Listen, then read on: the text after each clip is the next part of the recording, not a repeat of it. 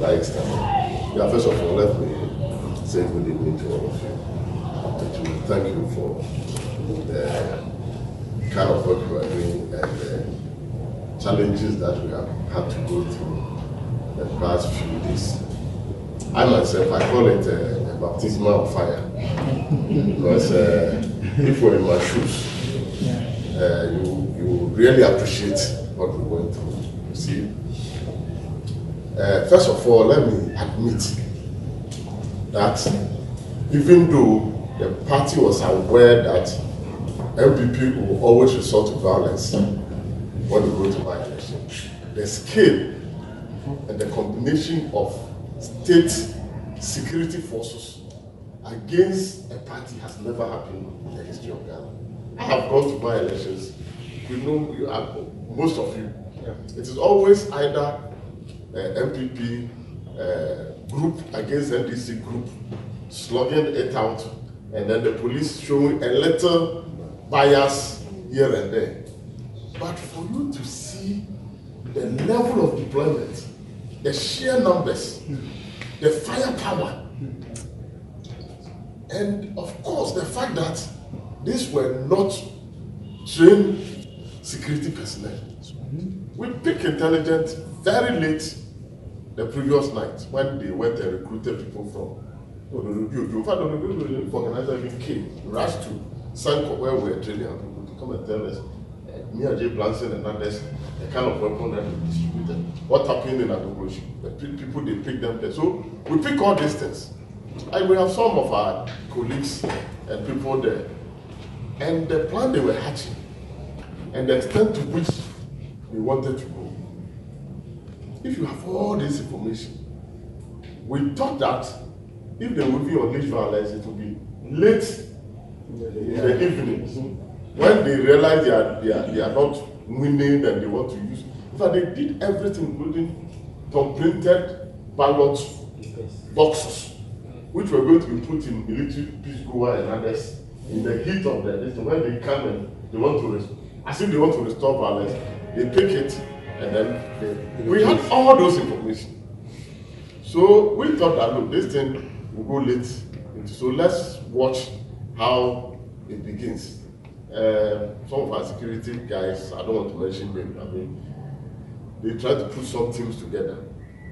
But when the thing started, the rate at which it came. In fact, if you were with me, when I went to the Lagos hospital and saw the blood flow and the life-threatening injuries, and I was getting call from Bawaleshi, from Abelempe, from East Legon, it's like coordinated.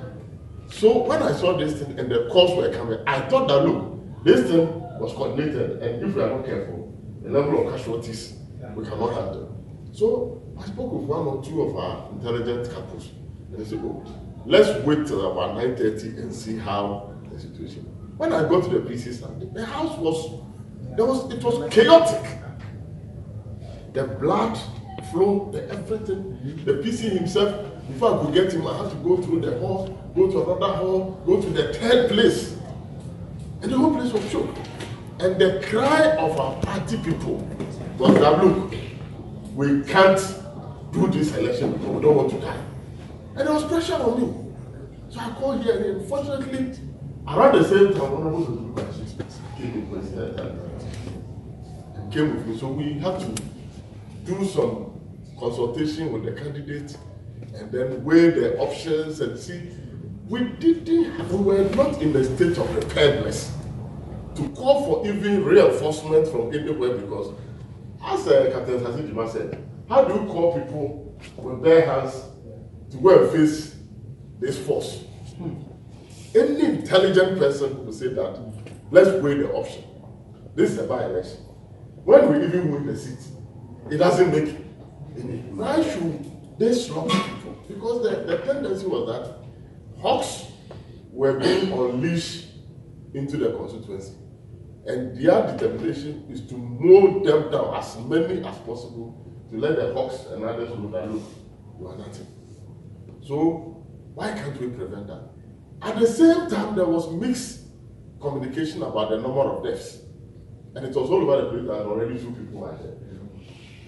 And as a party leader, how do I encourage people to go and face this fire and die? So I had no option. That is why I was tactical in saying that we are withdrawing our party agent. Because you see, we are not in charge of the elections. We can't stop the election. People who are leaving their homes to go and vote, I don't have control over them. I can't ask them not to go. But I had control over people that I have deployed as party people. And they were under attack. And so the best I can do is that, and they were in various places, I did not know what was happening to them. And so once I have a fair idea of what was happening, to save them, the best thing is to record them and bring them to a center where we can either brief them and decide whether to go back or not to go back. So, my brothers and sisters, it was a very, very difficult decision. Again, at the same time, we also thought that if we continue this election to the end and we win, the violent aspect will be swept aside. If we also lose, we have gone through the full hog. So the discussion will be normal electoral violence. So tactical withdrawal was to then place the issue in proper context so that every focus will be on what the government will do. And that is what we have largely succeeded in achieving. Because you see, for the first time, UND, they have never waded into this issue. EU delegation had called one of our senior comrades and said that, look, they are going to rethink their funding of the 2020 election. Because EU is a major stakeholder in terms of funding. And my worry a little was the fact that in situations like this, you may disagree with the decision, but you don't have to challenge leadership decisions. And in the middle of this, some people decided issue can't explosion. For me, it was the most unfortunate thing that happened.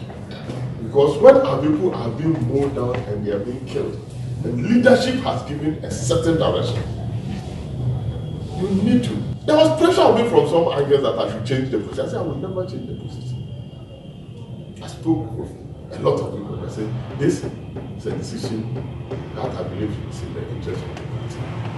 Vehemently opposed to it, but when who has started reflecting on the whole process, there are people who come here, so initially we were angry with you. But I mean, you have Chief Soccer in our meeting saying, Chief, thank you. I said, why? He said, if you have not taken this decision, I don't know how my men would have gone back to Tamale. The issue is that they had brought the Kandahar boys. And the Kandahar boys know our boys from Tamale. So it was a targeted, attack. So once they spot you, they invite them, so they would have done it. And then around that time, our people were so defenseless, and they have packed themselves in pickups.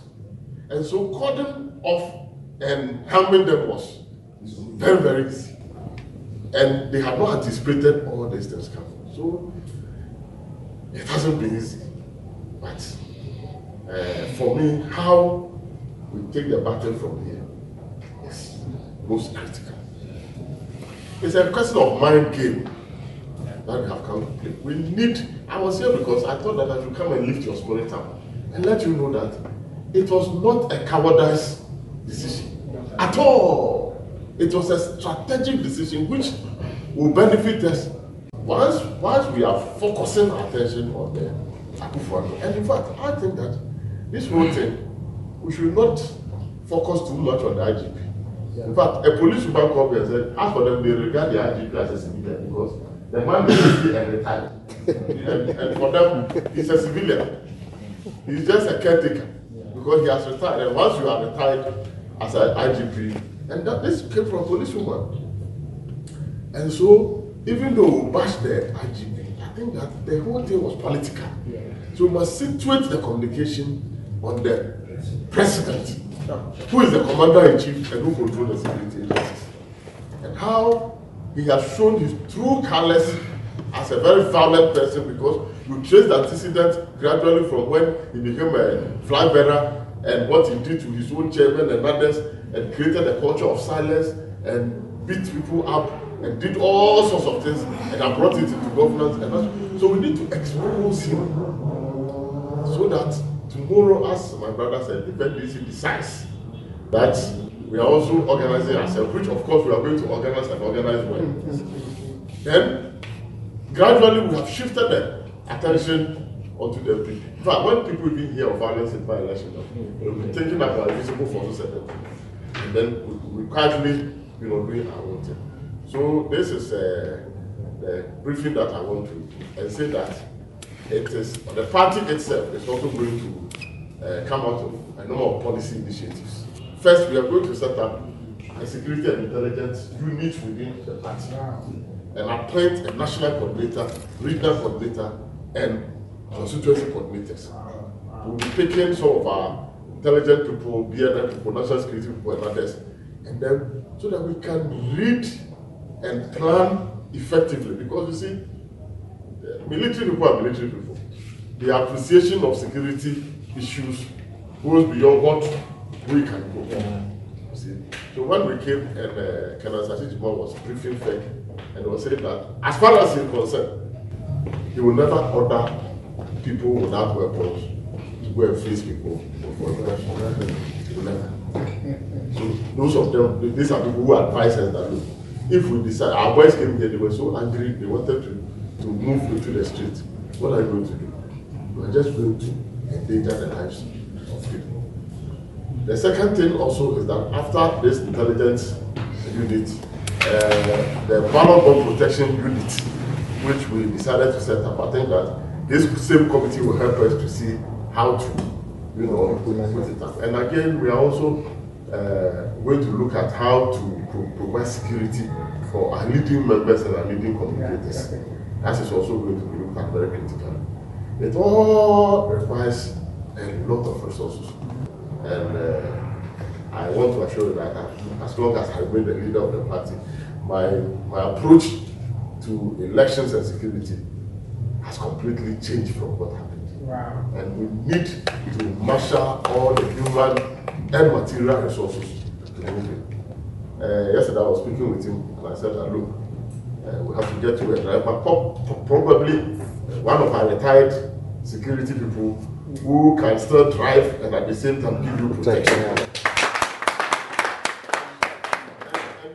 some covert and overt operations. We'll go after them. Yeah, but we'll not go after them face to face. We'll have to use tactical approaches to make life very uncomfortable for some of them. We will target some people, and we will let the people know that their life is in danger. And then once they know their life is in danger, they themselves be careful. As for that one, I want to assure you that we will go all out. Said, when it comes to this game, because we are better than them. The security and future survival of our country is at stake. So first of all, our people have identified a number of them. Yes. I don't know whether you have heard, but somebody has told me that one of them is dead in Boko. Yes. Yeah, one of them is dead in Boko today. Whether heart attack or whatever. You see, 3 days ago and yesterday, those who were living in Niba and Omobi, nobody has slept in his house. So you see that now we have a tactical advantage. Nobody has slept in his house. They even went to attack parents. So my moms have to come in and plead for their parents because one of the days, one of these, people also start capturing your mothers and fathers and keeping them hostage until you show yourself out. So we need to go back quickly on the drawing board and strategize. But the communication is very critical. I have had calls from senior police officers who say that look, we salute you. And that this is the time that we are going to unveil the real faces behind. The police are not happy. Yes. Because they have been trained. They have a reputation to protect. You are going to pick people on the streets. You put police uniform on them and you are giving the police bad name. So there are several police people who are not happy. And we say it is also shifting the support of the police back to us. Because in 2016, the police were against us. So that. The other aspect is the EC Chairman. You see, we must wage a relentless war on this EC Chairman. I mean, she doesn't want to see my face because when he sees me, but I have told him, look at the statement that she made. When we went to her office, he said, oh, this one, it is you, it is NPP, NDC, your usual tax. And then I said, look, madam, do you know what you are talking about? As a commissioner, do you know what you are talking about? So I think we need to take her to the cleaners. Sure. The civil society organization, religious organization. Exactly. Especially the Peace Council chair. Exactly. For the first time, I will endorse insulting. That's